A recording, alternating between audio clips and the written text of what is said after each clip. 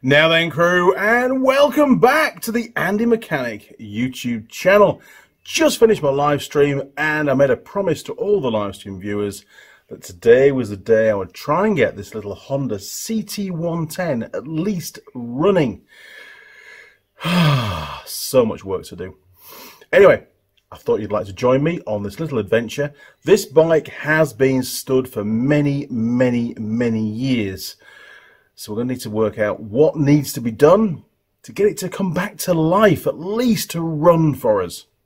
And that's what this video is all about. Used.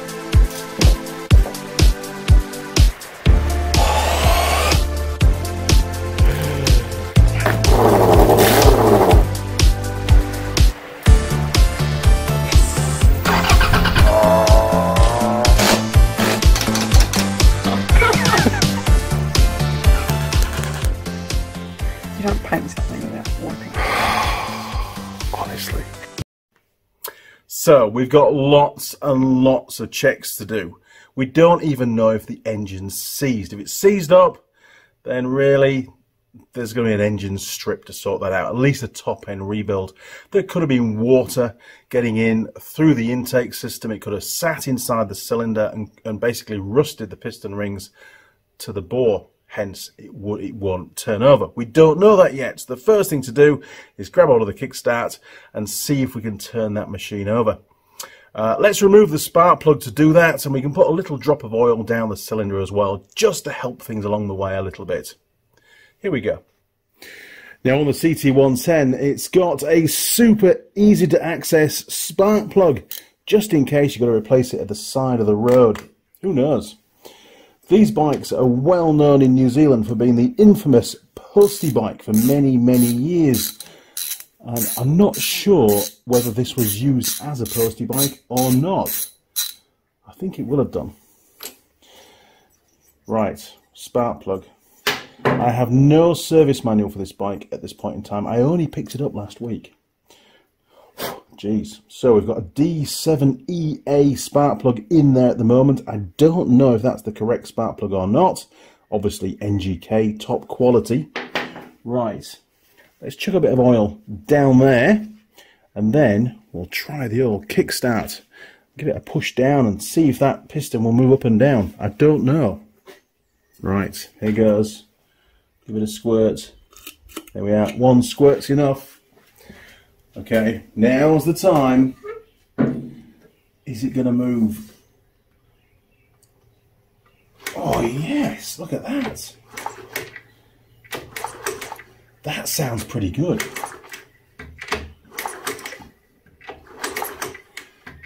Right, we'll just work a bit of oil around the cylinder.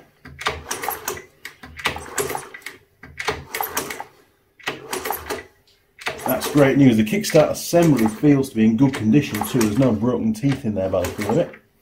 Excellent. Okay, well, next job, let's just see if we've got any oil in the engine. We don't want it to start up with no engine oil. That would be sacrilege. Oh, we've got oil dripping out of the exhaust port. That's good news. Right, get a rag. Okay, we'll get that clean off. The bike's pretty level on the hoist, so it should give us a relative indication of how much oil's in there. Good enough for this particular process anyway. Now, when you're checking the oil on Hondas, first of all, make sure the O-ring's all the way back up to the dipstick, top of the dipstick. Now you just dip it in, you don't screw it back in again. Right. We have no oil on the dipstick. Okay, we're going to need to top that up. Hopefully I'm not wasting my oil. Right, here goes.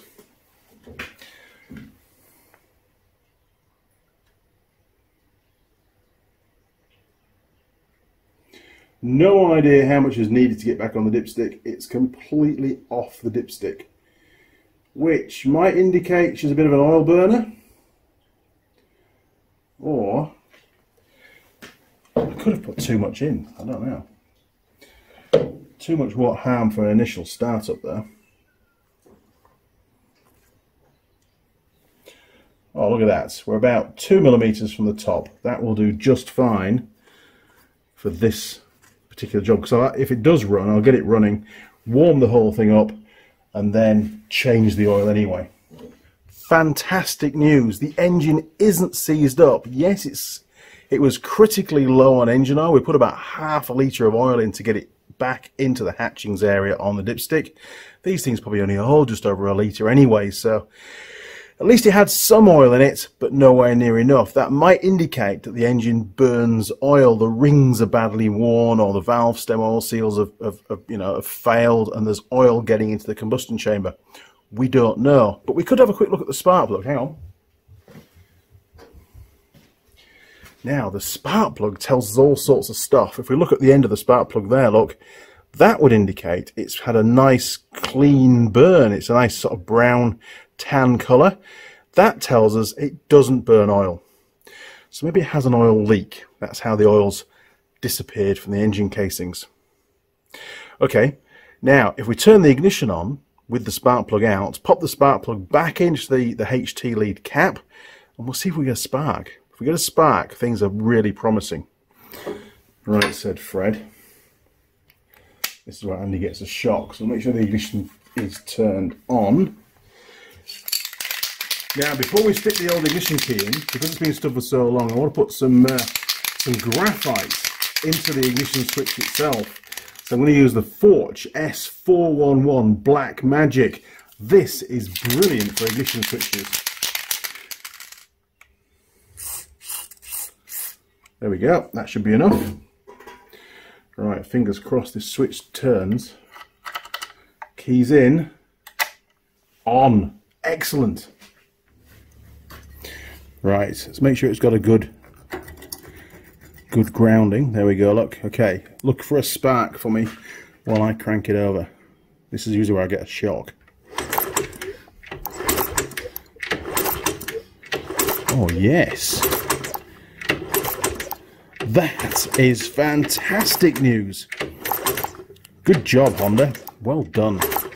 Right, we'll pop that back in, and then we'll drain the float bowl on the carb. In fact, we've got to find the carb first. We can drain the float bowl, and I'll put some fresh fuel in the tank. Right, now, I always start that with right or now, or both, don't I? It's just the way I am. I'm going to put a little bit of copper paste on the threads. Now, I know some people say, "Ah, you don't do that, that's terrible." You change the torque setting when you come to torque the plug up, but hey, come on. This is a knackered old spark plug. We need a new one. I'm pretty sure I don't have one. In fact, should we have a look? Let's go have a look, see if we've got a new plug. We might have a new one. Now, what was it? D7EA. Okay. D7EA. We'll stick him on there, look. What have we got here? Ah, D8EA. Okay, that will work for this job. DR8EA. No. DR8. Oh, hell, we've got lots of those. Wow. CPR7EA, CR8E. Okay, well, in that case, what have we got down here? Let's have a look. C6HSA. That sounds like a very posh plug. CR9E. DR8EA. That's the same as. Oh, that's a resistor plug. Okay. DCP-R8E. CR6HSA. Okay. No. So what was the last one? No. What's that one? That's definitely not this, is it? What's that? CR6HSA. Okay, we don't have the right heat range plug, but we do have a plug that will fit.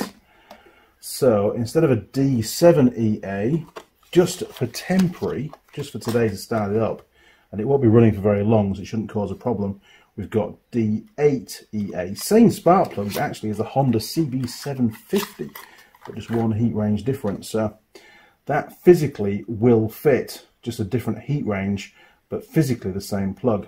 Excellent. Right, let's go and pop that new plug in. We'll keep the old one though, just in case. Okay, new plug. I am still going to put some copper paste on because that's who I am and what I do. You can tell me why in the comments, why I shouldn't do that if you like. Very important with spark plugs not to drop them. They don't like being dropped. And from memory, be very, very careful putting these plugs in. The last thing you want to do is cross thread, because they're only an aluminium thread in the head. It came out very, very easily. It doesn't want to go in quite so easily.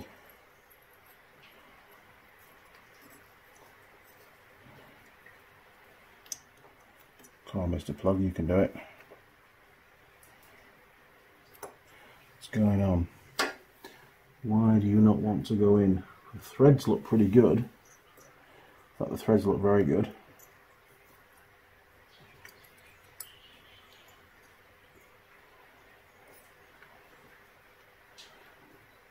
Just doesn't want to start.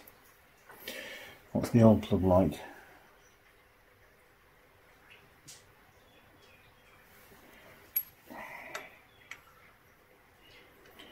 You know, sometimes you wish you hadn't taken something out, but we have to do.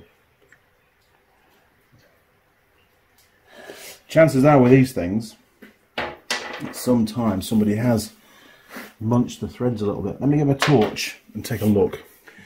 Right, we've got torch on camera. Doesn't look bad, does it?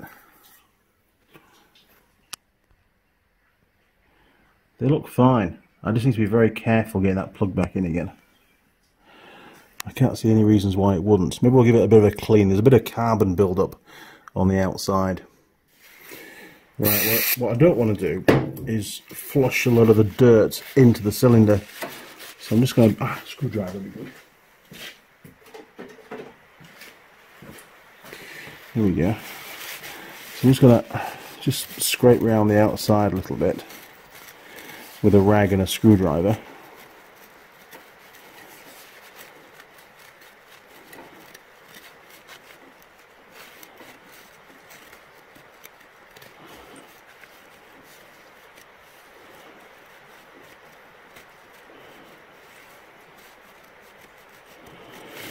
There we go.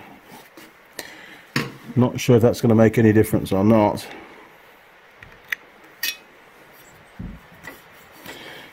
We'll have to find out. Right, where's the new plug again?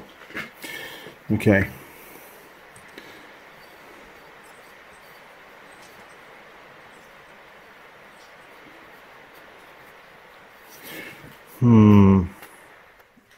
I've taken it back out. It just didn't feel right.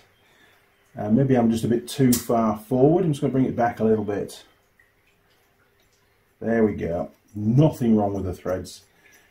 Just me, basically. So be super careful. It's worth taking your time.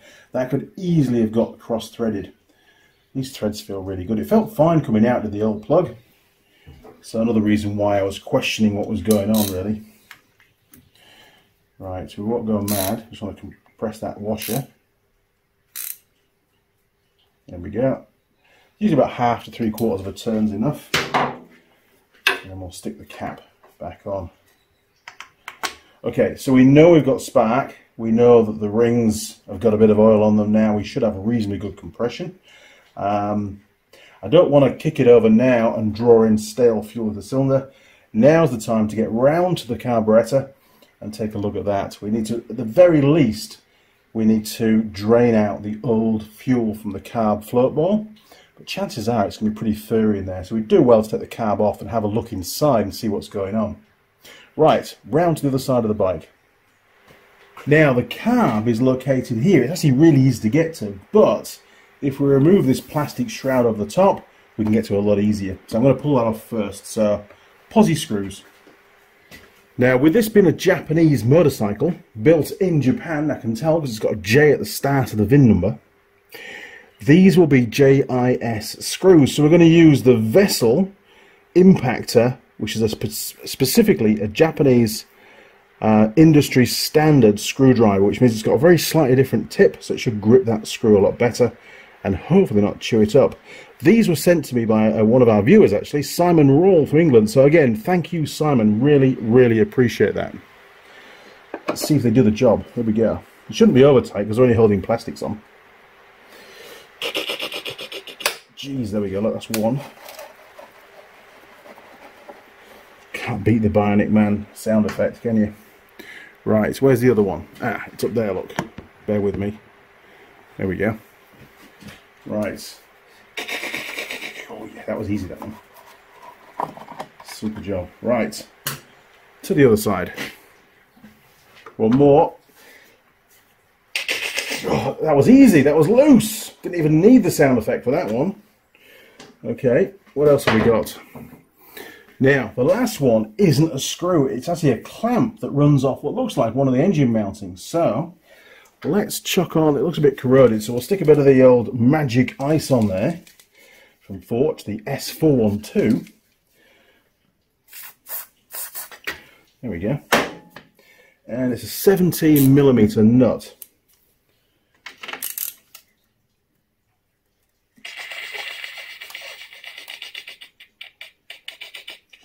I don't like the way it's turning. Jeez.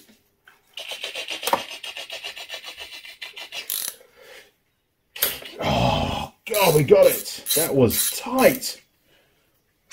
Didn't need to be tight either, did it? Not really. It's only a piece of plastic. And of course, there's still the main engine mounting nut behind that. We'll stick a bit more on there for later on. Right, for assembly. Okay, we should be able to remove this cover now. Hopefully, he says. Best take the key out. Okay, we should now be able to remove this, hopefully. Oh, that was a lot easier, wasn't it? Right. Stick that on the bench. And now we've got full access to the carburettor. Wonderful.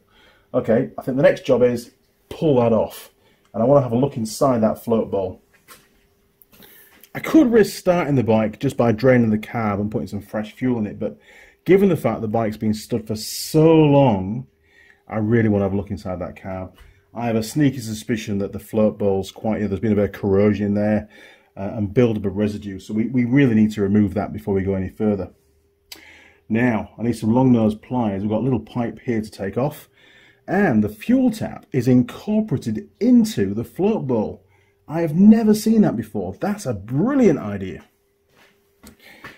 It's amazing what you learn when you're working on these old bikes. We didn't get the CT, well, to my knowledge, we didn't get the CT110 in the UK, but it's a very, very popular bike both in Australia and New Zealand, so it's pretty good. It's good to have a, there we go, look, that's that one. I'll just pop them over there. Now, we've got a pretty crusty hose clamp on there. Let's see if we can get that undone. I might even get a wire brush on that, actually. Bear with me. Just see if we can get rid of some of the crustiness, rather than drag it through the threads.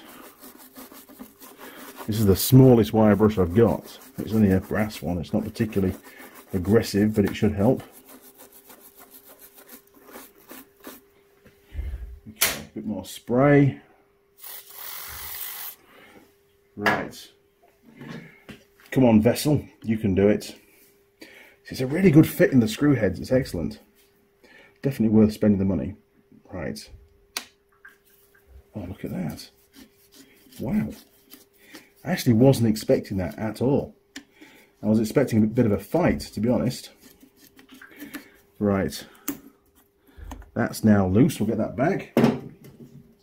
Now, we've got two fuel lines here.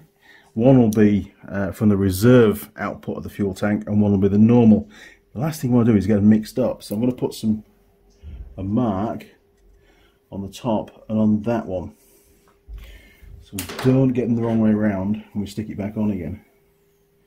That would be bad. Almost there. There we go, that's one. Don't know how far back that stud goes. That little union, we'll keep going. There we are. Right.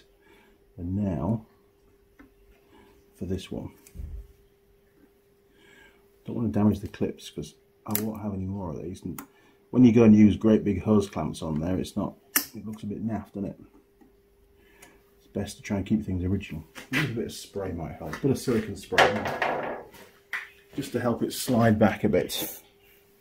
There we go.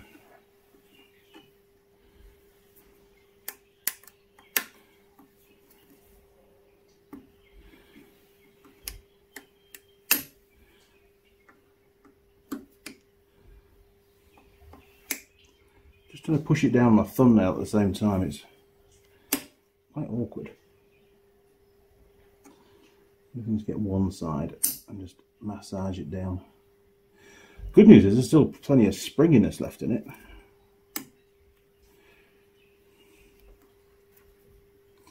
But a lot of these little fixtures get lost when bikes are rebuilt, and people tend to use big hose clamps. Yeah, you'd find on a car. There we go. Okay, now next trick, little screwdriver. I'm just going to ease that underneath. Chances are these pipes are going to be quite perished, so it's usually the case with this kind of stuff.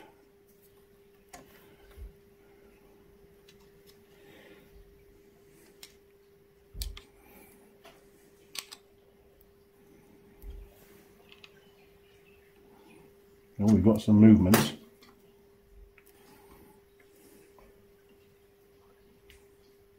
There we go. Way. Okay. Whew, that smells really stale. Okay, let me. Oh, I know what I can use. I can use the vessel screwdriver. Just plonk that in there, and that'll seal it up while I go and find a bolt. No smoking. Okay, well, we've got to drain out the fuel anyway, so I've got a container just down there, look.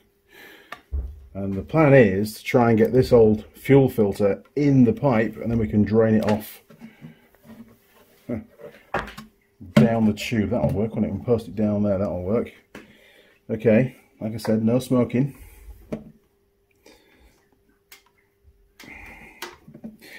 I'll give it a good shove. The joys of old bikes. Here we go. Right. Poor workshop. There we go. Right, let's have him down there. And that's going to start filling up our little container.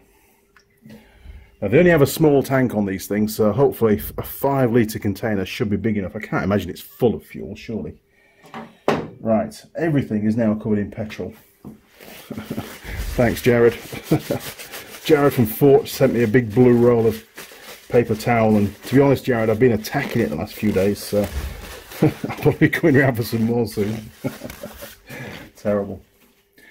Okay, so I can't really take the other one off until all the fuel's drained out, but we can slacken off these bolts here. These are what connect the carburetor to the manifold. But before we do that, let's take the throttle slider out. That should be relatively easy. In fact, where's my little brush? Let's just give it a bit of a clean. I don't want to deliberately get dirt into the carb. These are really good. They're not over aggressive. They don't seem to harm rubber too much. These are from Eurobike. I got them from there. I think they're made in Italy. They're not expensive. I'll have to get some more because they don't last forever, but they are really good. It does look like this bike's been used on a farm, given all the dirt on it, and the fact it's got knobbly tyres as well. I mean, look at it. There's no rust on the frame. It's in such good condition. It's a brilliant bike to do a restoration on. And I want to do what we call the Postie run here in New Zealand. They do there's a few people who collect these bikes, do a run once a year with their CT110s and I think CT90 as well. Right, well, that looks pretty good, nice and clean. We'll hang that up somewhere. There we go. Right, that's that bit out of the way. Let's stick a bit of blue roll just in there to stop us getting any dirt and stuff in that part of the carb if we can help it. There we go. Okay, now we can undo those 2 bolts. Okay, we're still rolling? We are still rolling, excellent. Okay, that's one. And the outer one has the little bracket on. Now, I can't do the other one, can I? Because I need to take that last pipe off. Have we still got flow?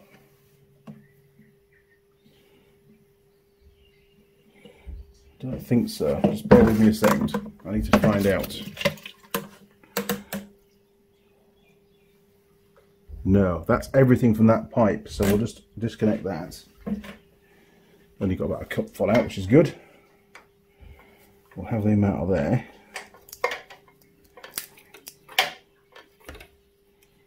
There we go. Now we can do the other pipe. Where's my little screwdriver?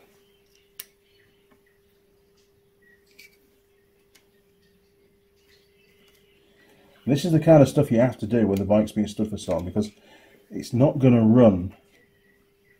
Chances are it's not going to run at all. And if it does run, it's going to run really badly. So you've got to replace the fuel, and I have got some new fuel outside in a can. So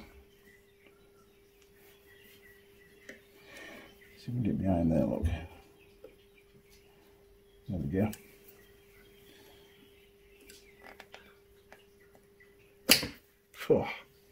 Right, any fuel out of that one? No, not really. So that one, the top one must be reserved then, I think. And there was bugger all fuel in it. Excellent. Okay, so now we've rubbed off the thingies. We'll stick that on there. Look, it was that one, wasn't it? He says. Yes. So now we can undo that other bolt and get the carb off the bike. And get it on the bench and have a look.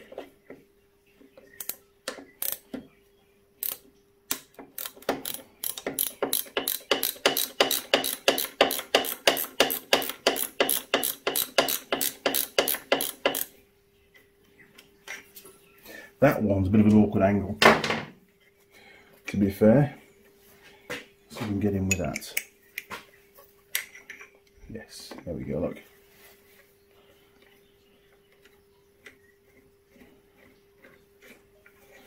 I think we're off.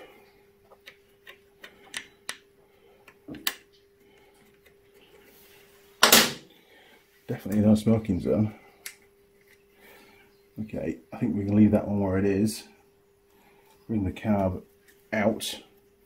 And all that's left to do now is to get that rubber taken off without damaging it.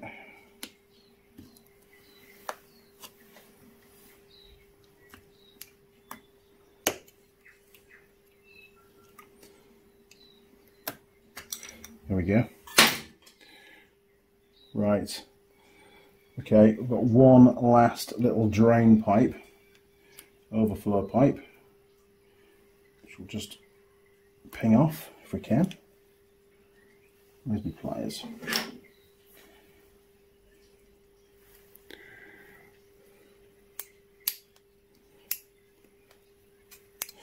There we go. Can we get that? Yep, there we are. Get the seal broken. Perfect. Okay, one CT110 carburetor to the bench. Hang on a minute. Oh, that's fallen off. That's why. Ha! I was wondering why there was two O-rings. And it's all right. This is the heat, the heat panel, just to stop the heat getting from the engine to the carb. So maybe we'll just pull that off. We'll pull that off. And we'll stick them on there, and hopefully it's not swollen too much. Right, to the bench. Geez, it absolutely stinks of stale petrol in this workshop, so it's a really good job that we replaced or drained out the old fuel. And I dread to think what we're going to find inside this carburetor. But there's only one thing we can do, and that's strip it down. At least remove the float ball and take a sneaky peek inside. Now, one little trick is to use a metal tray to disassemble the carb. So if anything falls off that you don't notice, well, it's not going to go far. Otherwise, it can fall on the floor. Also, the fuel that comes out will be caught in the tray, and you might find that there's lots of water in it. If there is, there's chances are there's water in the fuel tank as well, and that will need to be cleaned out. Okay, well, we've got here actually a little filter on the bottom of the fuel tap. We could pull that off while we've still got purchase, and we can have a little look and see how blocked up that filter is. 17mm spanner, I think. Okay. Be very careful, don't want to break anything, because this is probably quite hard to get hold of a new one of these now. And it's saying that they were still using these bikes up until a few years ago. Now they're all driving around in these little four-wheel rechargeable buggy things. Right. Yes, we have got some crud. Is that going to come out? It should do. Go find a little pick. Hang on. So I'm thinking there's an O-ring in there to seal it. Get the O-ring out, then we should be able to get the filter out. There we are, there's the O-ring. Way, that was cool. Okay, and now the filter. Is that going to come out? It's got like a little holdy bit on the end to facilitate it coming out. Maybe it's not. Okay, maybe we'll just leave that for now. I'll get the brake cleaner, I'll give it a bit of a spray. Oh, look, water. Definitely water in the fuel, but not a lot.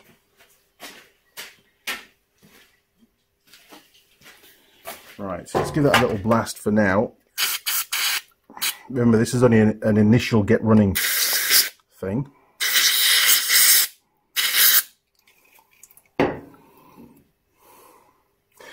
That's a bit cleaner. That's a lot cleaner. Good job, Forge. Okay, so what else have we got? Well, we've got a lot of crud in here. Oh, look at all that. Again, let's see if we can spray that out.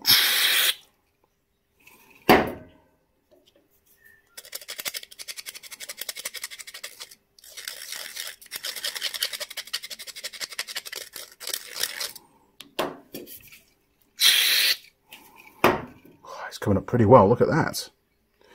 Awesome. I hate putting things back in full of crud. Obviously we're here to clean it out, that's the idea of doing what we're doing. So one more blast. Excellent. Okay, we'll stick that back on. Mr. Seal. Oh. Pop him down there, look. It's alright, my pick's not sharp. It'll do the trick just nicely.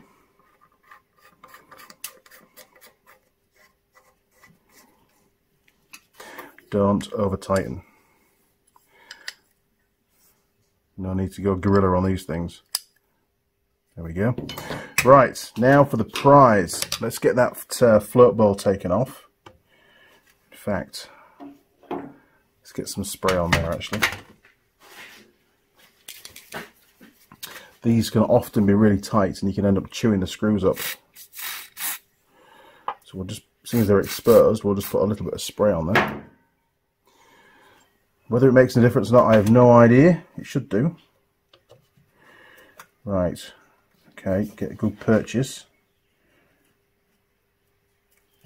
Oh yes. Beautiful, that's one. Let's see if we can do it 2 out of 2. Don't rush, get your purchase, make sure it's all the way in, push down a bit, and oh yes, there we go. Super job.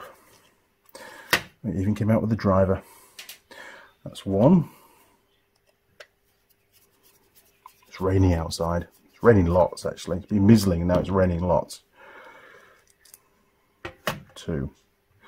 Okay, we're successful in getting both screws out. There are only 2 screws holding this float ball on. Oh yes. Oh yes. Right.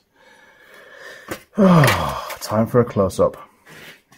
Wow, we've got some mess here, haven't we? Look at the state of that.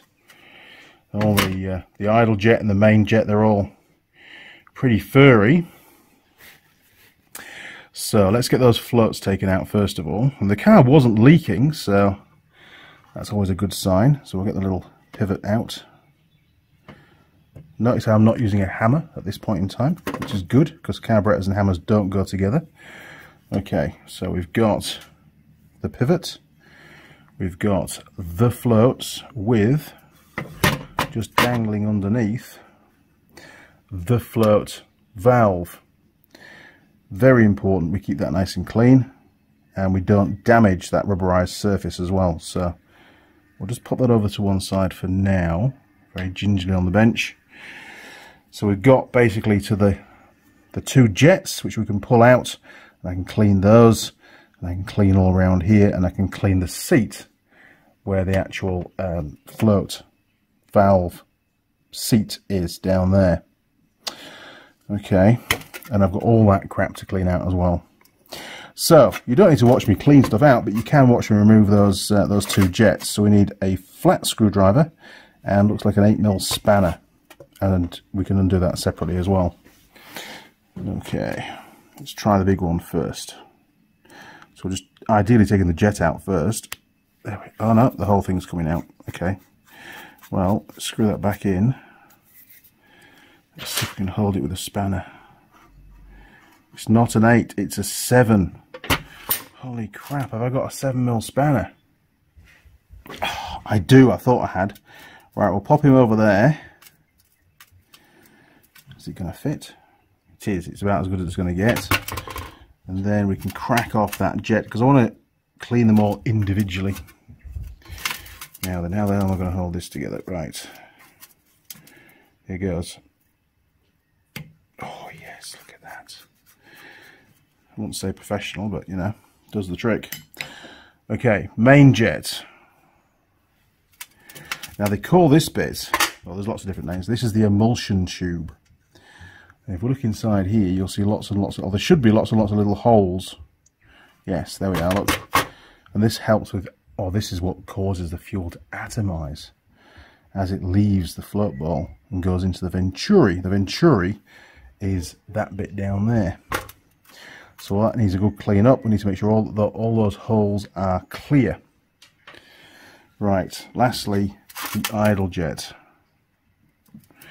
Here goes. Wow, they came out really well actually. It doesn't look like it's been mutilated, this bike. It's been looked after, and if anybody has been in here, there we are. Look, you see we've got some more, another little mini emulsion tube on the end of there as well. There we go. So that all needs to be cleaned up, and that little brass wire brush that I have would be ideal for that. And that's all one piece. Is it all one piece? Usually is. Hang on, let me get my brush.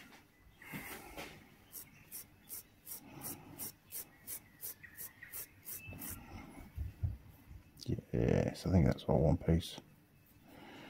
Possibly. It is. It is all one piece. I can see a line though. What's going on there?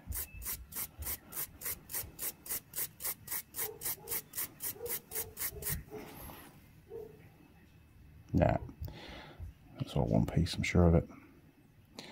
Well, we'll clean it as one piece anyway. Okay, normally is. Right, so there you go. That's the stripping down process. Now the cleaning bit. Oh, it's going to take me ages. Now, I don't think there's any point in me filming me cleaning the carburetor itself. All that will do is send you to sleep, and either that or you'll migrate off and go and watch Mighty Car Mods or Erico or Eric the Car Guy or Ivan or somebody else. So I won't film it for you. But the weapon of choice for this particular carb clean, and they're not a sponsor, I just found it on my shelf, is the Gulf Western Oil Carburetor and Throttle Body Cleaner. And it says it's professional series, which means it must be really, really good. Well, there's only one way to find out. We'll give it a go. See you shortly, crew. Look at all that grime that came out. Absolutely horrific. But I think we got there. Well, about, oh, I don't know, 45 minutes later, here we are. My hands are now a very different colour. That carbon, sorry, Australian, carburetor and throttle body cleaner. Pretty good stuff, actually. But you really don't want to get it on a cut like that one there, because it stings like a banshee. really does. I would really recommend that you wear gloves when using this kind of stuff. It probably says that on the back. I did wear eye protection because it smelled really strong stuff. So that's usually safety and first aid directions. Avoid contact with the skin and eyes, and avoid breathing the vapors. You've got to wear a respirator with it. Yeah, it is pretty strong gear, to be fair. Wear protective clothing, gloves, eye and face protection. Oops. Okay, so if you are going to use this stuff, don't do what I did and make sure you wear all the correct PPE. Certainly a pair of glasses, pair of gloves, and stay safe, because it really is evil stuff. It does a good job though. Right, let's get this car put back together. Right, so a multitude of tools used, but nothing of any particular value. Used a little wire brush. Used a paintbrush because I've lost my toothbrush. I'm not using the one that's in the house. And that's about it really, I suppose. Little flat screwdriver, bit of roll just to, chase. This is a really good technique actually, to chase you've got your cleaner in the bit you're cleaning, and you put that in and you basically just chase it around with a flat bladed screwdriver, and it actually helps you to get right into all the corners and get all the crap out. Really good. Now, of course, the whole thing's been blown out with the airline, but it's always good to check all the orifices, all the drillings that are in the car. We've got these two here, look. So you can just put some kind of spray. This is just brake cleaner, and you can spray it. Now, like you see, it's clear. And that one, it's clear. It's just a bit rudimentary, but you get the idea, don't you? There we go. Oh my word, my pipe's just blown off. Stick that back on there again. Right, so then again with these ones you can do the same thing. So that's going to come out around here somewhere. There we go. And then we've got the two sort of jets, the main jets. So you'll see those spray down there, look. I mean, that's one. Two, and it blew the pipe off again. Yes, heat shrink's not the best way of joining pipes together, is it, Andy?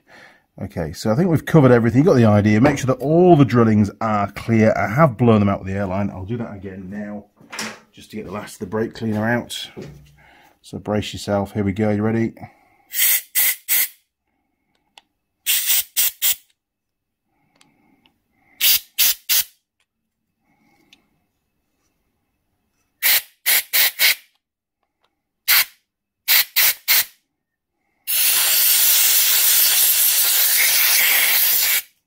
Now there is also another drilling just there. Let me make sure that that one's clear. Which it is. Cool. Okay, I think we're good enough. This is only a preliminary, don't forget. It's not an in-depth study on how to clean a carburetor up. Okay, that will come one day. Right, we've got, first of all, the float. So that's the little float valve. That sits on its little groove just under there. I'm going to offer that in. Oh, I didn't clean the pivot pin. Okay. Okay, that just sits in there like that, and the pivot pin will go through. There we go, look. Now, be very, very careful when doing the pivot pin, because I've had so many people email me to say, oh, I was tapping the pivot pin out and one of these broke off. What do I do? Well, you go and find another carburetor is what you're going to do, because you just wrecked it.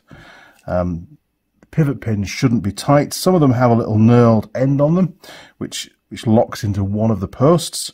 Be sure to take it out the correct way. Don't try and force the knurled bit all the way through, because you will break off the post. This one is just a straight section. Comes out nice and easily. Now, the idle jet, this one here, was an absolute pig. It was absolutely block solid. Took me ages to get it clear. It is now clear. How can I demonstrate that to you? Maybe. Oh, God, here we go. All right. It was blocked up this end. I don't know if it's going to work or not. We'll give it a go. Way! Hang on, we'll try it without the pipe. You ready? Yep, okay, so you saw some brake cleaner come out the far end. Don't want to go mad because it might go on the camera. Where's my airline? You might see the remnants blast out, so I don't know. Another way to do it is like that, so it seals it all off. Is it going to blow the tissue out of the way? It is. It is clear. Obviously the idle jets only have a little tiny hole in them, so it's very difficult to show you on camera, but it is now clear and it was definitely blocked. No doubt about that. So this thing would never have idled as it was. Right, we'll stick him back in there. Right, now for the main emulsion tube. Obviously that's clear. You can see that that's clear down there, look. There you go. And I've cleared all these little, some of these were blocked as well. They're all clear. Stick him in there. Right, 7mm spanner, which has got all the green corrosion still on it, look. Oh dear. Just nip it up, don't go mad. Now the main jet wasn't blocked. In fact, there's still a little bit of green crusties in there, so I'll give that a bit of a clean. Just to make sure we get rid of it all.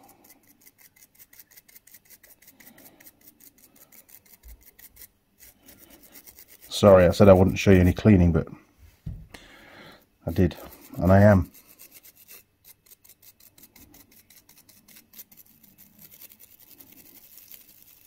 And all this stuff was soaked for some time before I can get them to be cleaned out. There we go, that'll do for now, grommets. Now one thing I do want to get is what's called an ultrasonic cleaner for carburetors. I don't have one, never had one, used one at work, never had one at home. Really do need to get one because that kind of thing is brilliant, absolutely brilliant for cleaning out carbs. But for a video it's useless because it doesn't show anybody anything. It's like putting it into a cardboard box and it magically coming out clean. Now one thing to check is that this O-ring seal still sits proud to the casting, and it does actually on this one, which is amazing, so it should still seal. I will however be getting a carb recon kit for this bike prior to it going out on its big adventure.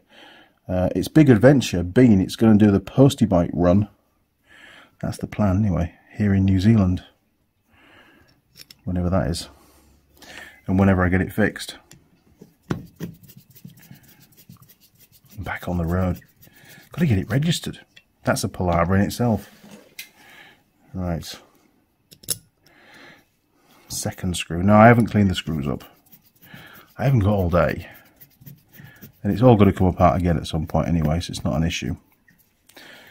Hey, grommets, what's going on here? Oh, look at that. We have a cross thread. That's not good, is it? There we go. See, it's very easily done to damage components, so take your time. And those little threads, they're very easily damaged, especially the aluminium casting. The screw's irrelevant, that can be replaced, but, you know. Okay, right, well, I reckon we can get this back on the bike. Right, look at that.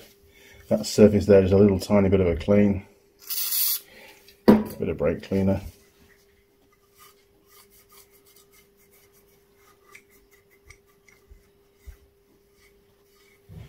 There we go. Now, that went on that way. Let's just give that a bit of a clean as well. It's amazing where the dirt gets, to be honest. And I will be getting a new O-ring, but this one does look like it's going to survive this particular fitment, hopefully. Right, said Fred. So we've got this little heat insulator that goes on, and there's obviously an O-ring there, and again, check your O-rings are proud. These are both proud, so they should work. I'm going to offer that. In fact, hang on, let's just try and do this a different way. Let's try and get that down there first, because that's how it came out. And then we can slot the insulator in, can't we? There we go. Right. Get that round.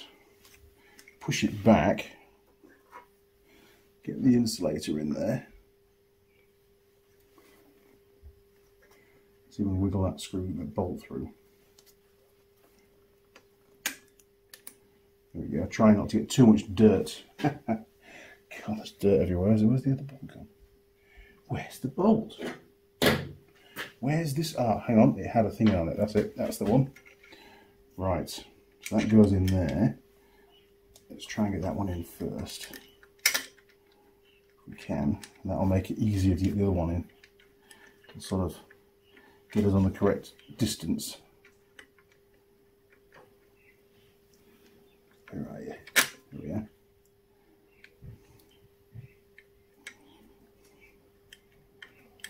Right, now we can give this one a go.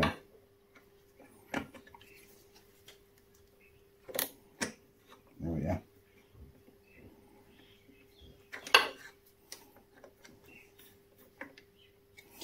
Excellent stuff.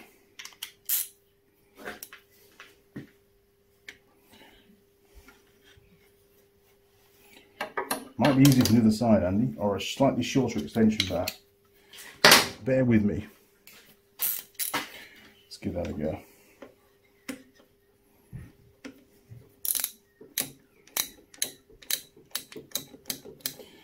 Oh, I don't like that at all.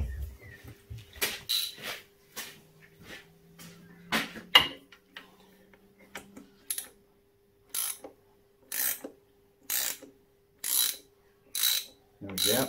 Good stuff. Right, let's do a bit more on this side. Don't want to overcook it. Everything on this bike is quite small, so there we go.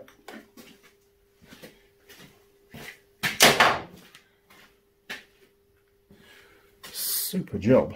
Right, one choke mechanism. Okay, let's get that back on there again. Now remember, this is just getting the bike running. There'll be all sorts of stuff to do on this bike further down the line, which will include a full carb rebuild. But that's not what we're doing today. I want to find out whether this engine actually runs or not. It isn't specifically a carburetor video. It's a get going video. And they're always the best. Huh. Well, it might be not get going video. We don't know yet, do we? Okay, now you see we've got the this little screw here is the idle adjustment, and that works against the ramp on the side of your slider. So make sure you put it down this way. It should key in to just a little brass lug. There we go, look, on the other side. Very important you get that the right way around, because if it does start up and you've got it the wrong way around, it will rev its nuts off and probably cause damage to the engine, to be fair. Right, again, don't go mad with that. Doesn't need to be super tight. Okay, pliers. Now, we had a couple of pipes. This being one of them. This is actually a bit damaged. So I'm going to cut that back, I think. Just a couple of mil, just to get rid of that split. It's only a breather, well, an overflow pipe, to be fair, so shouldn't really cause any harm. There we go. I think we've still got enough.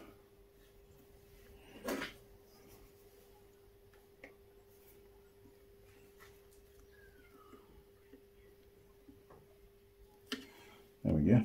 Right. Don't even need to put that back on really for this particular test, but you know, probably will. Probably not. Don't know yet. See how easy it goes on.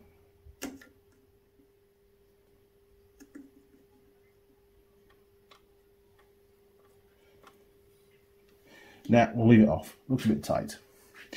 Okay, fuel lines still wobbling a bit dribbly. So we'll top one first. There we go, and then the bottom one. So we discovered that the top one I think is reserve. I could be wrong. I think it's reserve, and then the bottom one is the normal on feed, which doesn't want to go on. There we go. When you're doing that kind of stuff with your pliers, make sure they're not sharp. These aren't too bad. And again, I think we can leave those off for now. I think we're not going to ride the bike anywhere, so that should be alright. Then we had that breather underneath, didn't we? Which Looks extremely difficult to get back on again, if not impossible, but you're on the Andy Mechanic YouTube channel, so the impossible is nothing. Putting the clip on would be, but that'll do. You know what? Last thing, we've got to check the air filter, and I think the air filter will be behind here, or even in there, actually. Looking at that. Okay. So maybe, actually, we could just run it. No, we shouldn't do that. We shouldn't run it without an air filter, should we? Let's go and find the air filter.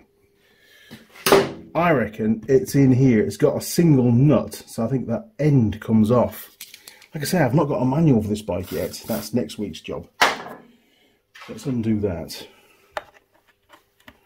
Could be wrong. Chances are, if it's being used as a Postie bike, these things will be relatively easy to maintain. And things should be of good access. That should be part of the design brief. So hopefully Honda's listened. It has got a bit of a crack in it, to be fair. Right, we've got another bit of rubber to take off up here. So we'll just spray those. Oh, look at that. It is a bit rusty, but it is coming undone. That's about as far as I can go. Need cleaning up. That's the problem when you draw the rust into the threads.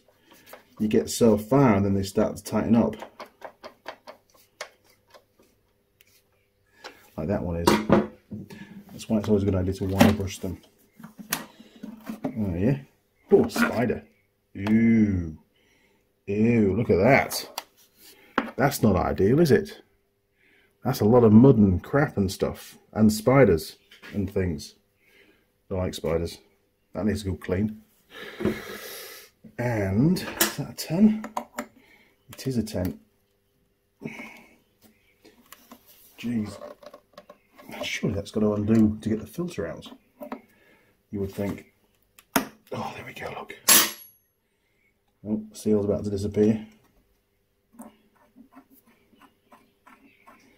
Right, let's get rid of that spacer.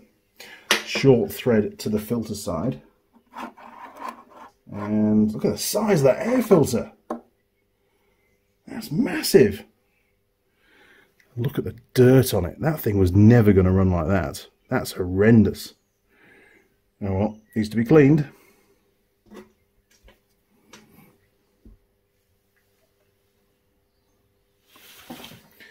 Okay, I'm going to take this whole housing off and give this a wash out, I think.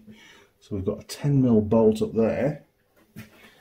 And then got one down here as well. And then we can remove it. What a mess! Well, that's a bit tight to get in, isn't it? What's going on there?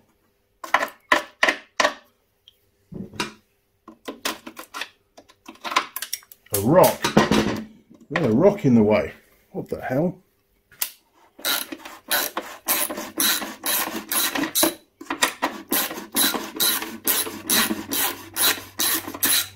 Right, that's one. Now for the other one. Okay, there's me spray. This looks decidedly dodgy. Oh, it's not part of the clamp. The clamp's separate. If in doubt, give it a spray. That's what we say, isn't it? Oh, that's not going to fit. That's not ideal. I think we'll take that off with this and sort the whole thing out. Give it all a good clean.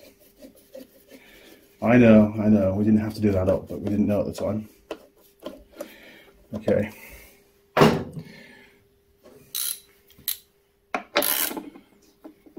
Hold your breath. Oh.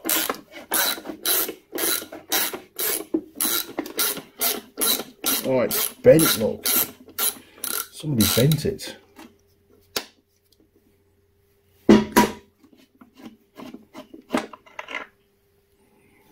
Bugger.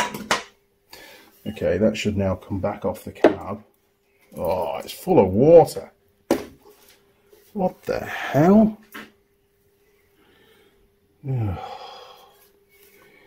Well, lucky that didn't make it as far as the car, but has it gone into the engine? We don't know. Hey, that's not good. Bugger. There is a risk that some of that water that's been making it into the air filter housing has made it into the engine. We don't know. What I do know is the top of the exhaust, where it goes into the engine, where it connects, has completely rusted out. Now, is that because water's been flowing from the air filter, from the air filter housing through the carb, down into the cylinder, out through the exhaust valve, and then corroding away the exhaust? I sincerely hope not. If that's the case, this bike will never run. Well, it won't in its current form. It will when I fix it. But only one thing to do now, and that's clean up that really manky air filter. I mean, come on. Seriously, people, that is horrendous. At least all the parts are there. And inside here, look, I've got all the mud. I mean, what have they been using the bike for? It's not ideal, is it? Look at that. Oh well, easy to clean. Right, I'm going to have a coffee, get that cleaned up, and then we can fit it back on the bike. Then, a bit of fresh fuel in the tank, check the fuel's getting to the carb, then we can see if it starts. Can't wait. See you shortly, crew. I'm back. Just thought I'd mention, normally I would use petrol, just, you know, whatever petrol's kicking around, to clean old air filters, but I don't have a spare one. And of course I'm making a video, so I don't want to risk damaging this one. So I've dug out an old can of air filter cleaner. This is made by, oh golly, who is it? Maxima Racing Oils. There, look. Had this for years. I've only used it for, you know, emergencies, to be honest. We'll give it a go. See what happens. Hopefully that filter won't disintegrate. So we'll take the little rubber seal off the back. And this should really just slide off. Hopefully it's not going to destroy itself in the process. Oh, look at the state of that. I think we might be hiding to nothing here, but we'll give it a go.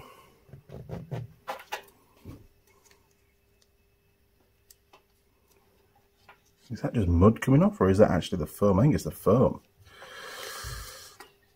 We'll be getting a new one of these. For sure. Where's my screwdriver? See if we can just get that over the lip. Oh, there we are, look.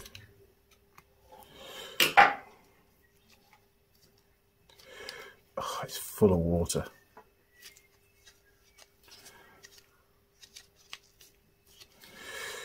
Ew, it's not good.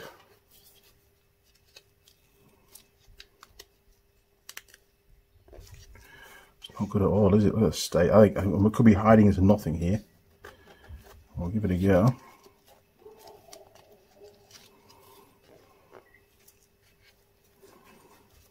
I think it's too far gone, people. See the water oozing out of it.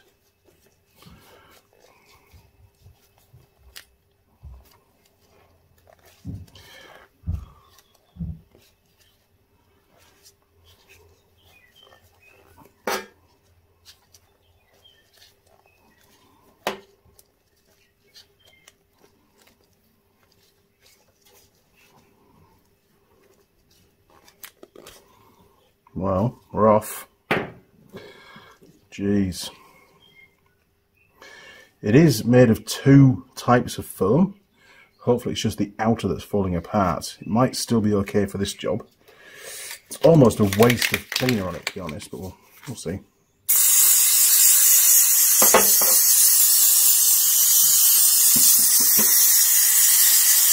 I think if we'd used petrol, it definitely would have fallen apart completely. Oh, that's fine stuff.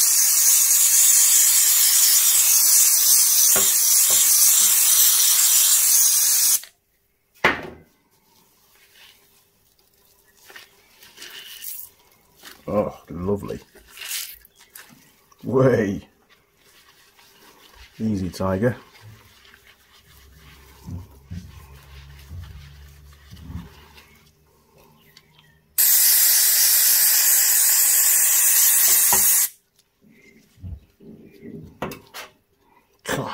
strong stuff is this?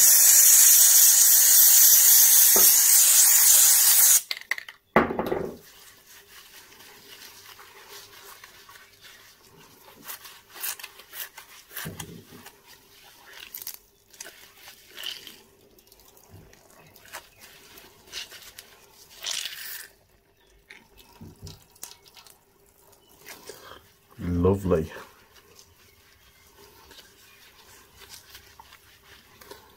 Alright, we'll give it one more. It is coming a bit cleaner, I must admit.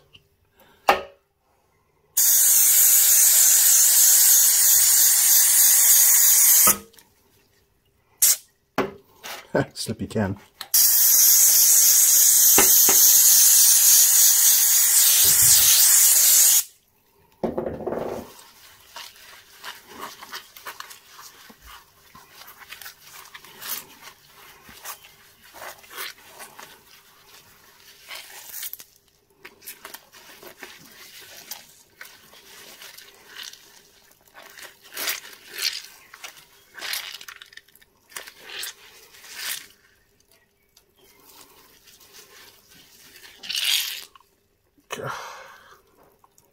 Look at that. Beautiful. Well, that should evaporate away. That's the state of it. Better than nothing. And if we didn't have this, it would be nothing. Because I have no spares for this bike yet. I only picked it up last week. Okay, we'll leave that to dry. And once it's dry, we'll put a bit of filter oil on it, which is what it needs, and then we can refit it. Hopefully it'll go back together in one piece.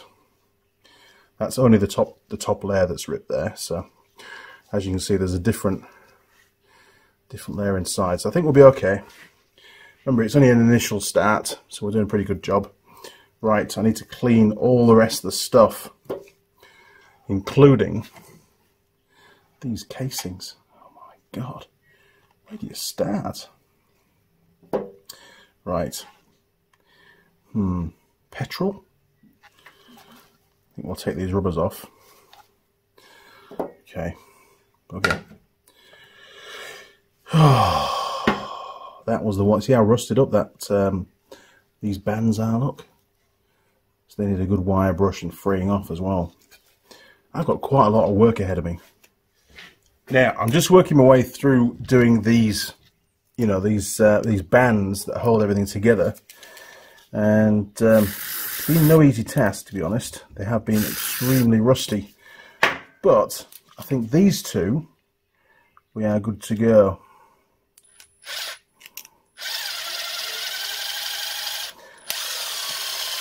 Yep, that one's alright. Let's try this one. Now, I haven't got the JIS bits, unfortunately. I've only got the screwdrivers. That's something else that's on my wish list. So I'll be super careful I don't round the heads up. But that one's alright. So we've done those two. Now we've got this one to do. Okay. Where's my screwdriver? Let's see what kind of nick that's in. I mean, I can always replace the screws if need be. This one's actually alright. It's pretty good. So I can get the screw out of that. We can straighten the clamp up. You see how it's got slightly bent? It is a bit corroded. Where's my wire brush? I've moved to the steel wire brush for a bit more meat, you know, a bit more attackiness. And you know, who knows, if they're still available I might order some new ones, I think, while we still can. Yeah, get the farm out, that's what it's all about, isn't it? Okay, and now for the threads. Oh geez, it's quite a small bolt, this one.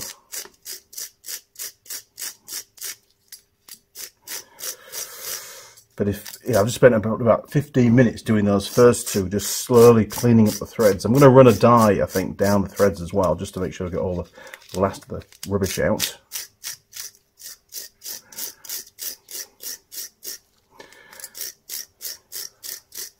Pretty sure they should be available still. It's not that old a bike, to be fair. They still sold them until recently. I say recently, the last few years. Okay. see how that's going to work. Now let me take you over to the vise and I'll show you what I've been doing. Right, hopefully the camera's going to keep focused. So I was putting the nut side of the clamp just gingerly in the vise like that. A bit of a spray. Then use my little screwdriver just to whiz in the screw and whiz it back out. Now this one's obviously alright, but the other two were an absolute pig. I had to keep stopping and using the wire brush on the threads just to keep getting the rust out. And eventually I could get the screw actually, you know, out of the nut completely. So that was my technique. I thought it was pretty good. Right, one more to go. Now this one is definitely the worst of them all. It's extremely rusty.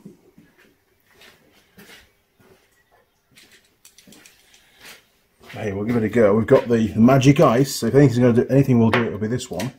Let's see if we can get a bit of a wire brush in there first.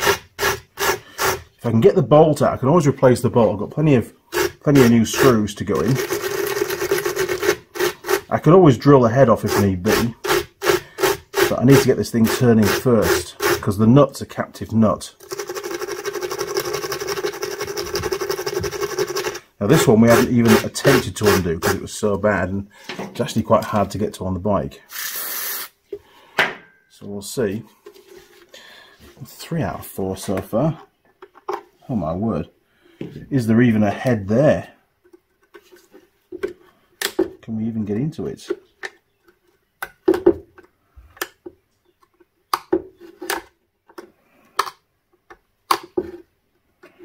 It's not looking good, people. Looking about as bad as the air filter is.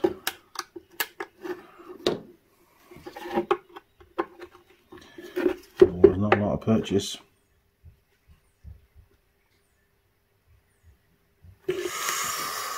Wow. The other option is to put some mole grips on this end of the threads, get it to start moving, and then just basically break that off. Just give it a wiggle and it'll snap off. Because it's such a small screw, but I'd like to pursue this one if possible. If we can get a bit more rust out, then maybe, just maybe, we'll get enough grip on that head.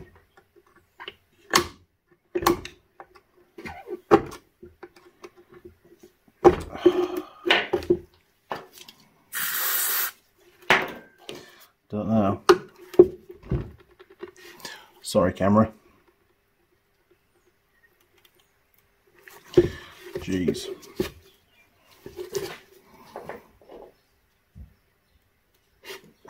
Wow. That is very, very rusty.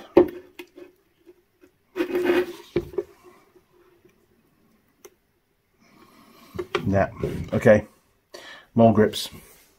The only part we need to retain is the actual clamp itself. Like I say, the bolt. Well, the bolt can go in the bin. Look at this one. It will be going in the bin. Right. Let's clamp that on there. See if we can get it to turn that way. You can see it's flexing the bolt. The head's not actually moving. So that will snap off, unfortunately. Can we do both? Bit of torque from both sides. I don't know. This is where you need tool girls here to give me a hand. No. No. I don't think we can get it off. Let's just get rid of that.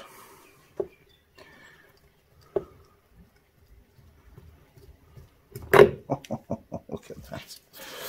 Oh dear. Can we actually get it off with the clamp still tight? I don't know. Maybe we're going to have to leave that one in situ and just clean the whole thing together. And I'll have to order a new clamp, I think. I could always drill the head off, drill out the old bolt and try and re-tap that captive nut. But to be fair, the whole clamp is in a pretty bad state. It's lost really some of its strength anyway. So I think that's what we'll do. We'll just leave that alone for now because it is only a start-up.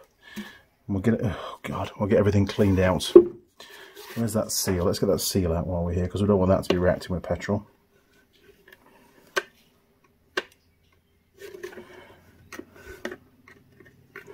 There we go. Right, we'll save that, because that probably will get destroyed with the petrol. Okay. More cleaning to do. Now, things haven't quite gone to plan. We seem to have more bits now than what we started with, and there's been some collateral damage. The airbox body that's mounted via this mounting and via, oh dear, this mounting here, which isn't there anymore, well, it's broken off. And not only that, it's broken again. It's obviously incredibly brittle. There you go, look. So, I thought what we could do, because it needs to be on there, otherwise the whole thing's going to rattle, we could put the Forge super glue to the test. What do you reckon, Jared? Reckon it's going to work? I think it might. I've used it for a couple of things and it's been really good so far, so let's give it a go. Right, first job, I think we need to just roughen up the contact surfaces first. No easy task, because it's broken in quite a convoluted kind of a way, but that might give it more grip because it's more surface area. So I don't know really the best way of doing this. We've got the little Dremel. This is where things will all go flying.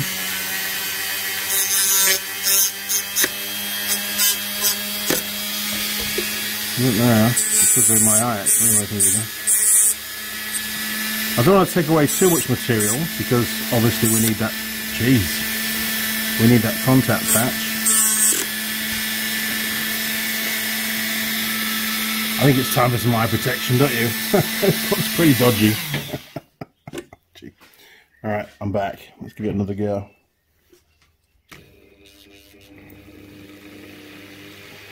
I think less speed is better. Alright.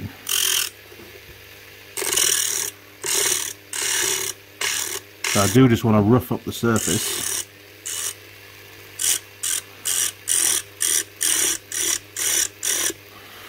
Without taking too much material off. Make sure it's clean obviously as well.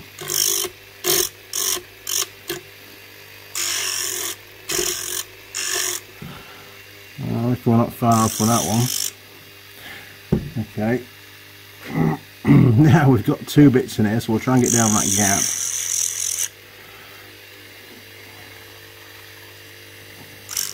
Way easy, tiger.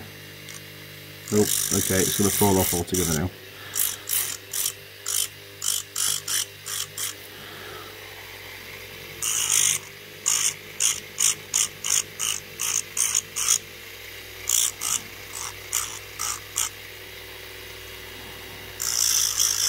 It's obviously been on the way out for a while. I haven't broken this today. It just fell off in my hands. There's actually another crack under there, look. This might prove to be quite difficult to perform a decent fix.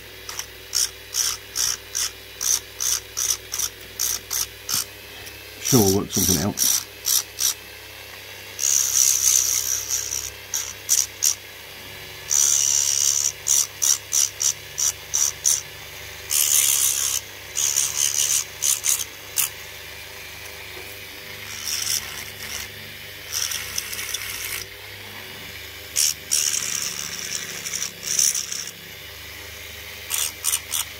Should have been a dentist really, shouldn't I? Okay. Well, we're about there.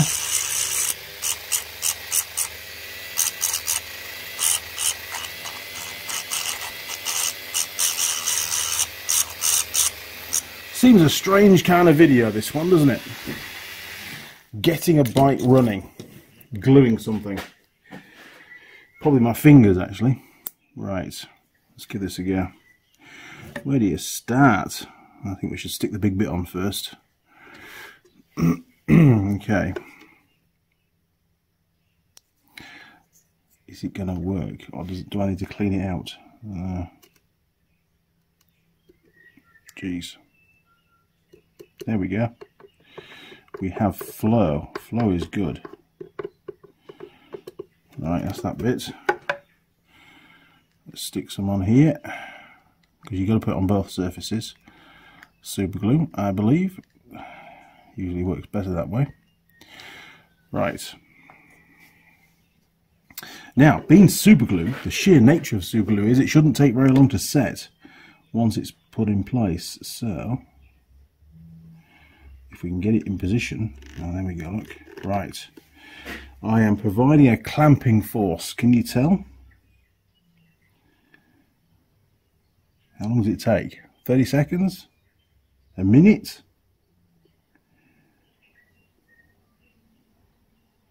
Are you counting or am I? What are we up to there? I don't know. 47, 48, 49, 50. A little bit longer. The suspense will kill you, won't it?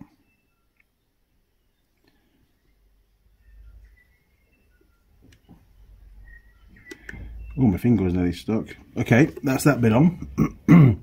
Right, we've still got some super glue on that bit. We just need some on this little bit now.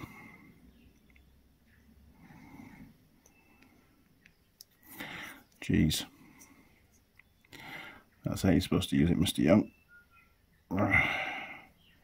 It's like a little bellows at the end. It's very good, actually. Right. Stand it up, stand it up. Okay. So that should go on here. Can you see? You can. That should go on here like that. I'm applying another clamping force. Can you tell?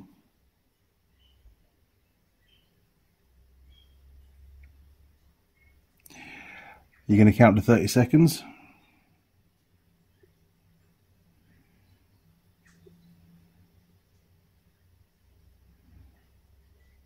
I think we're halfway.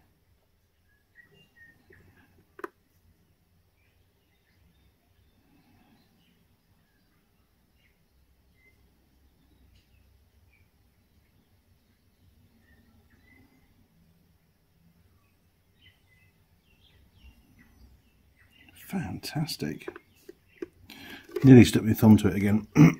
Well, that's what it should look like. And you can tell it's actually got, you know, there's a bit of force going on there, isn't there? Wow, we had a lot of glue running out of there, didn't we? Jeez. Oh well, good job, Forge. Proof will be in the pudding. Safety third. Isn't that what Eric says? Okay, so I'm a bit dubious about this. Hopefully it's going to work. I have every confidence in Jared's stuff. Forge, should I say. Because it's very good quality gear. But we're going to give that a little bit longer to set. I wonder what the instructions say. Let's go and read the instructions.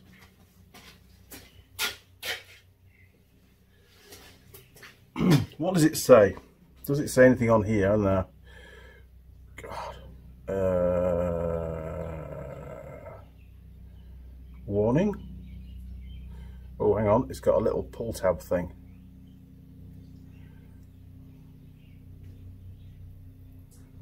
Oh, I'm pulling all of it. Hang on. Bear with me. My eyesight's not so good these days. There we go. Right, to camera, Mr. Young, to camera. Look at that. Oh my word. Right, hang on then. For super fast bonding of rubber, plastic, metal, ceramics, leather, etc. Clean surfaces prior to bonding. Apply a thin layer of adhesive to one surface. Bugger. To one surface. I should always read the instructions, shouldn't you? To one surface and join surfaces together, maintaining sufficient pressure for, oh, that's it, for professional use only. It must be me then. Empty cartridge completely prior to commercial disposal. Okay, so it doesn't say how long it takes to bond, but we took about 30 seconds and it seemed to work pretty well. But I made an error. Only apply it to one surface, not both, like I did. All I can say is it's probably giving it double strength. Nah, that won't be the case. So it seems to be hanging in there. We'll leave it a bit longer. In the meantime, I've cleaned it all out, by the way. Look at that. It's like a new one, apart from the clamp. So we'll leave that for a little bit longer. I did notice as well, there is, which is rather unfortunate, but it is upstream of the air filter. There is a crack, here look, in this casing. So that will need to be filled, or basically I can just grind that out with the Dremel, and I could use some like epoxy type adhesive to fill that from both sides. Because I really don't want to spend too much on this. That's interesting. This part, there's a little grid in there, look, you see that? This part was made in December 2007. And that's the part number there, look, if you want one. And it's known as Lid Air Cleaner, says Mr. Honda. Good job. Right. Okay. So next job now is to oil up the air filter element. Oh, it still stinks. I might give it a blast out with the airline first. Yes, it's still wet. Okay, back in a second. Air filter element is done. Super sticky now. I did wring out most of the oil. I didn't want too much on it. But what I did notice, and I've cleaned it up ready for you, is on the end, here look, this end that goes into the airbox, there should be this grommet, and that should be glued on there. Now obviously when we took it apart it was loose, so I've cleaned all the glue off and given it a good break clean down, so it's a nice clean surface. So we'll try some of that super glue on there as well, see if that fixes that problem. Here we go. Oh, and only apply the super glue onto one surface, not both. Right, said Fred. Let's put the super glue on there, and then we'll offer the little rubber piece in position. So it's going to sit like that. Oh, it's quite large, isn't it? It's a lot bigger than it needs to be. Which way around does it go? Does it go that way around? I don't know. Golly, Andy's not prepared at all. I think, yes, I think it goes that way around, and then inside it slips over the little plastic piece right down the bottom, if you can see that. Right. I could be wrong. If I am, I've glued it on the wrong place, or in the wrong orientation, but I think it goes that way, in which case the glue has to only be on the base. Alright, well here goes. Geez, no eye protection this time round. It's quite, you can be quite forceful to get it out, which is good. Because that way you don't put too much on. Whee. Jared's watching this now going, Andy, you're putting too much on. Right, there we go, look. I'm quite sure that that will be ample. Just close that again before it squidges it all out. Okay, here goes.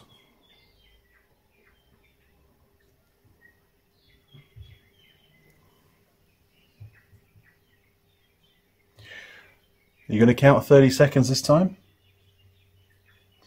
Or should we just do some magic? Maybe I'll just edit it, so you don't have to watch this. It won't be in the video. But then again, it might be, because I might forget.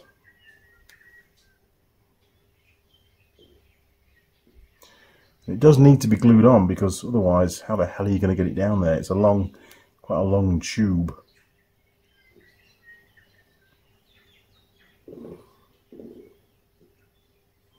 Look at that. It's on. Brilliant. Good job, Forge. Hopefully I've not got super glue on the camera. Right, I think we're ready for reassembly. Like I said, I'm not going to fix this bit just yet, that crack. That will get done on the main strip down. This is just a get running video. It's turned into quite a palaver, to be honest.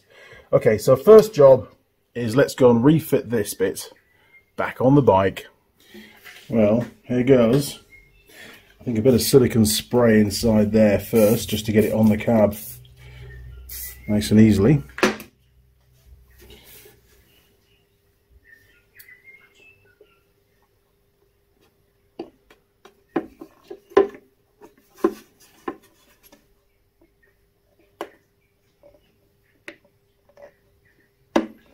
There we go. Right, that's on. Let's find some bolts. Right, so we've got two bolts. We've got that one there. That's right, and that was the long one, wasn't it, that was bent. So let's stick the long... Oh, no, hang on. No, that was that one. There we go. Right. So we'll pop that in there. Oh, jeez.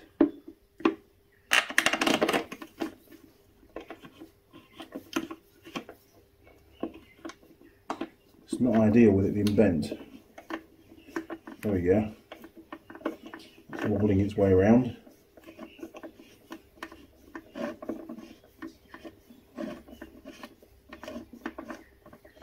Is it gonna run? I don't know. Right, before we tighten that up, let's just get this one in position. Way, come back.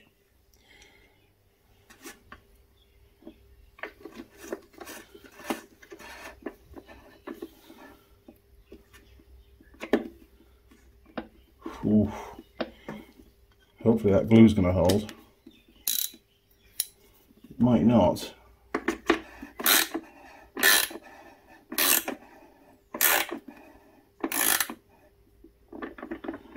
Just leave that loose for now.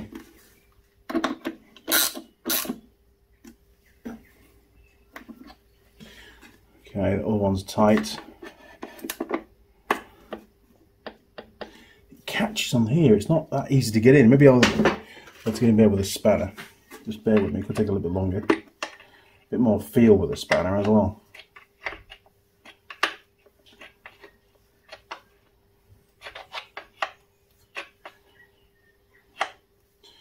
Really could do with an extra mount, couldn't it, really? There's a lot hanging off this back mounting.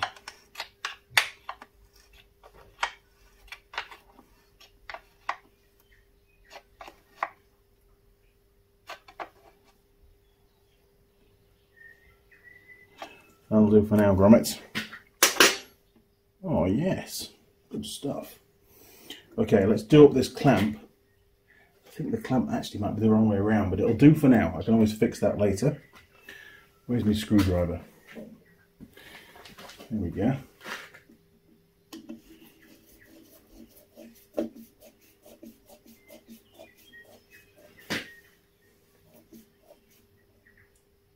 That's it, doesn't need to be super tight. Right, and now for the air filter element, what's left of it, that should just slide down there. Oh yes, and it was a short end into there. Yeah, there we go. We'll just nip that up. Cool. Glue's holding out really well, actually. I know I should have cleaned that, shouldn't I? Where's my... Just get a bit of break. There's always something you don't clean, isn't there?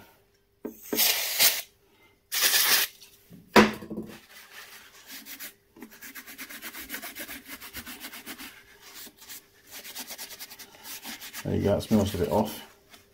I mean, the main thing is it's upstream of the air filters. It's not really a problem. I think it's a billion times better than it was. There we go. Right, we'll just give those threads a bit of a clean out. Oh, this wire brush, incidentally, is made by UNION, Union. And I think it's Italian. I'm not entirely sure.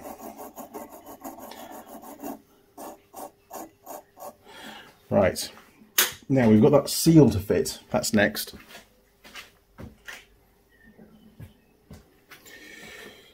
Okay, now how did it go? Don't know. I think it went that way around. Bit dubious.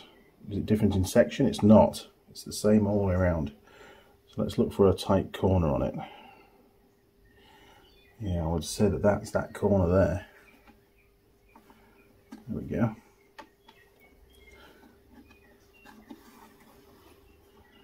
Right, we'll just stuff him in there, look.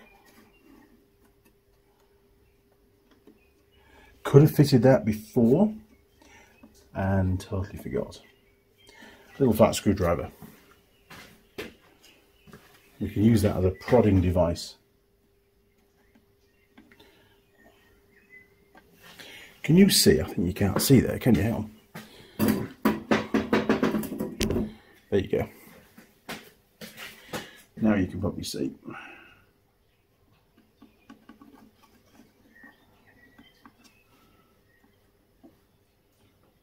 And you can always put a little bit of grease on these seals just to help them to hold them in place.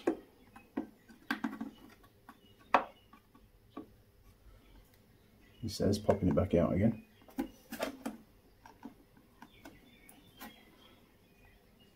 Okay, it's in. Now for the broken end piece.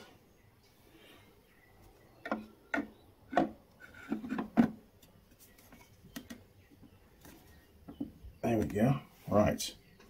One washer, one nut.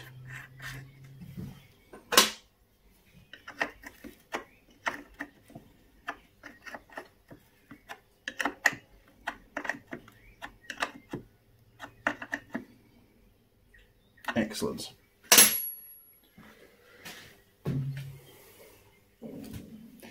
Now, we do still have this bit to go back on, which fits in there. I'm not going to fit it, and the reason for that is looking up there in this sort of steel chamber that's part of the rear rack. It's full of spiders and other debris, and if we do, it's going to suck all of that straight onto that clean air filter.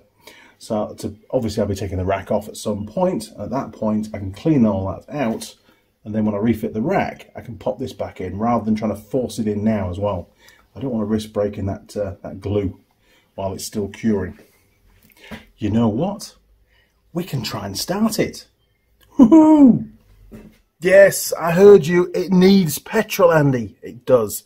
Let me chuck some fresh petrol in the fuel tank, and then we'll give it a go. Can't wait.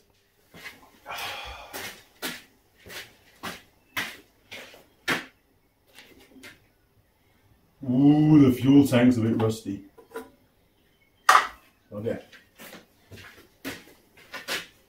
Oh, God.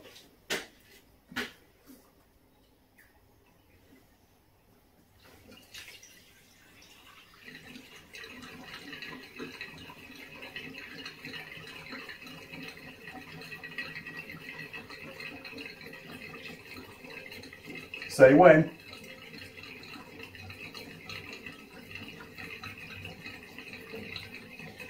Tell me if you see a leak.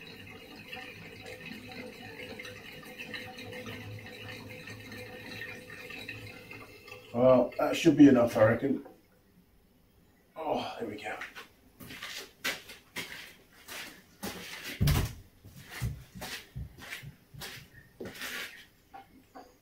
Oh yes, about half full. Got a Wellington on that. Right, here goes. Now we've got on up there, that's hard to read, but that's on. This is off, and that must be reserve. And the arrow points towards that way at the moment. So we'll do reserve, which is that one.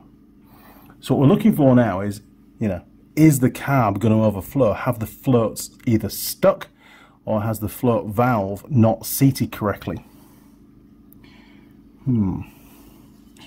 Well, if there is an overflow, it's going to come out of this pipe. Can you see any fuel? No, me neither. That's good news. Okay, we'll stick him back down there for now. In fact, we'll put him away from the exhaust because it's going to make lots and lots of noise if it does start up, and probably a few flames. Okay, this is the choke. We'll turn Mr. Choke to on. So that's off, middle and on. Okay, Let's lower the hoist. Ah, look, I've just spotted the chain. Look at the state of this chain. It's obviously been cut to allow the bike to be pushed around. And because the battery is completely shot, I can't tell if the bike's in neutral. If we start the bike up in gear, it's going to try and pull that chain in. And given all the frozen links in it, it could cause damage to the engine casing. I've got to get that chain out before we can start the bike. I've failed. I cannot get the chain off. It's going to involve taking the whole of this casing off here. It's all one piece, which exposes the flywheel. That's oil immersed, so all the oil's going to come out. So I'm going to put a mark on this link here. I'm going to kick it over with the ignition turned off, and we'll see if it's in drive. I've checked online, and basically it's in neutral when it's all the way down. So hopefully we'll be in neutral.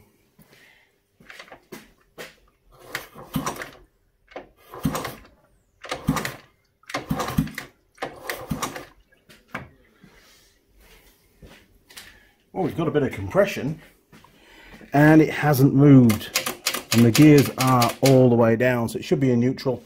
I could always, I suppose, if I had a 6-volt battery, I could put it on and see if the neutral light comes on. I could also tap into the wiring harness somewhere and see if the neutral switch is grounded.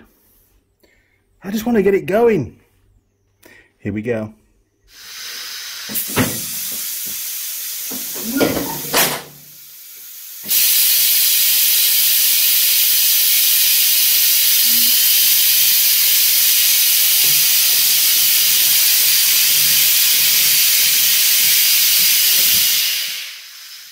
Right, ignition on. Woohoo!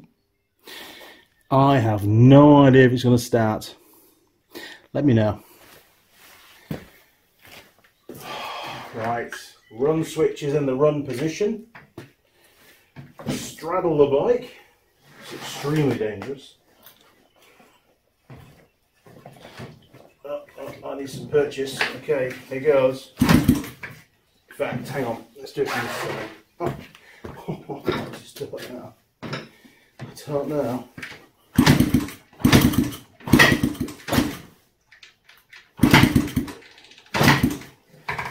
Let me get rid of that stand, hang on.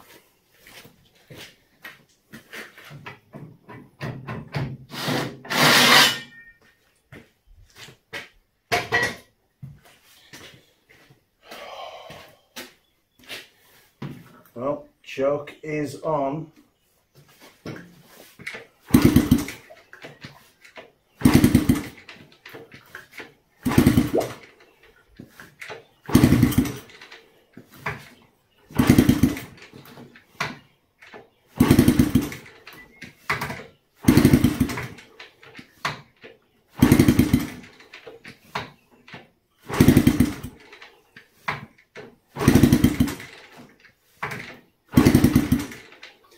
It's not trying, is it?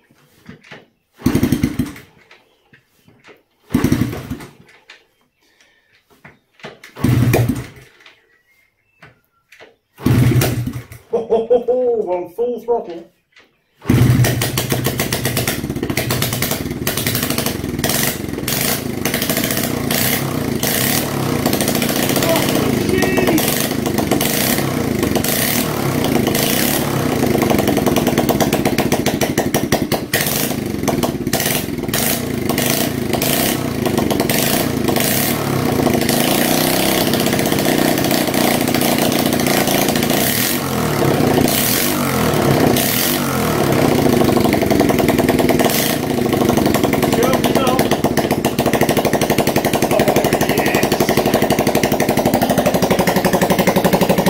Look at that. Ah.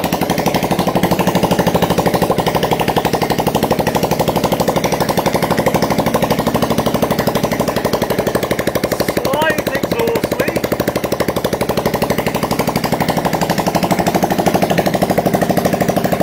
No neutral like that.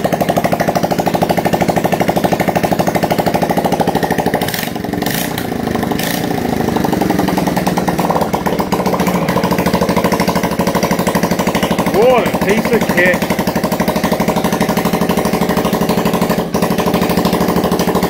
the lights work.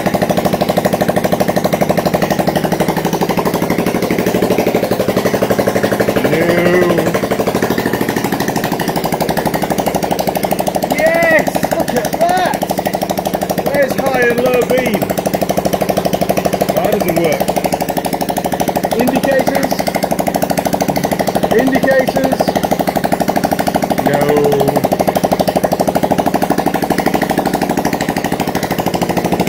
Horn. No. Oh well. Bloody good.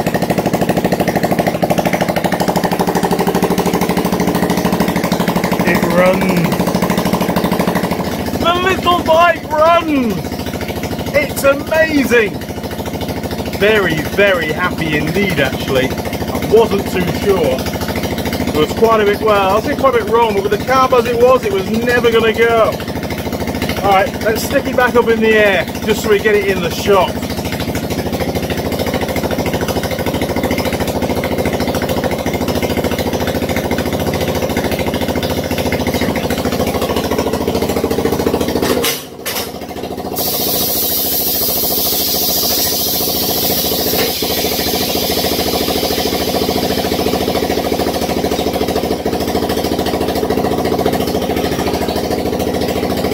Music to my ears, it really is.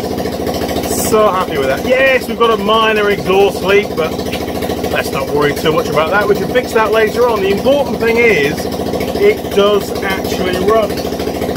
Obviously, I can't take it for a test drive because the chain's completely screwed and it's going to be a major task to extract it. Okay, let's turn it off. Let's give it a rest.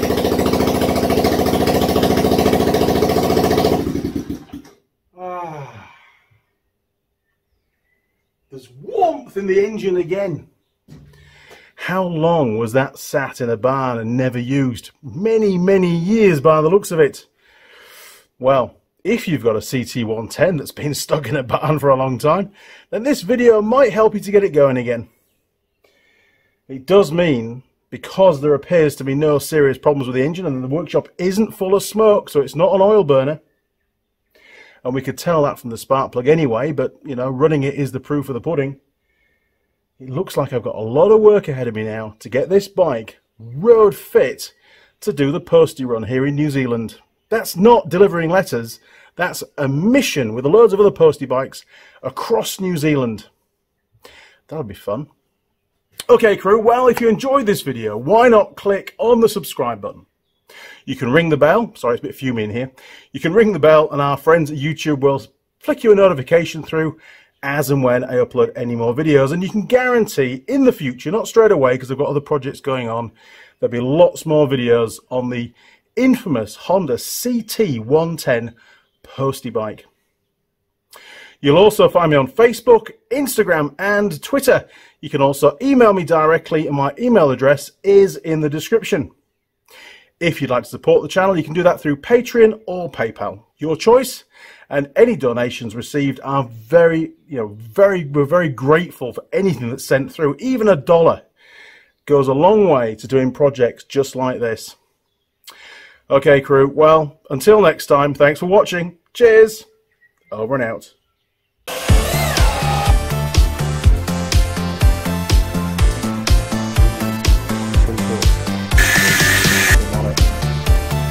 And we get the flip up again. Oh!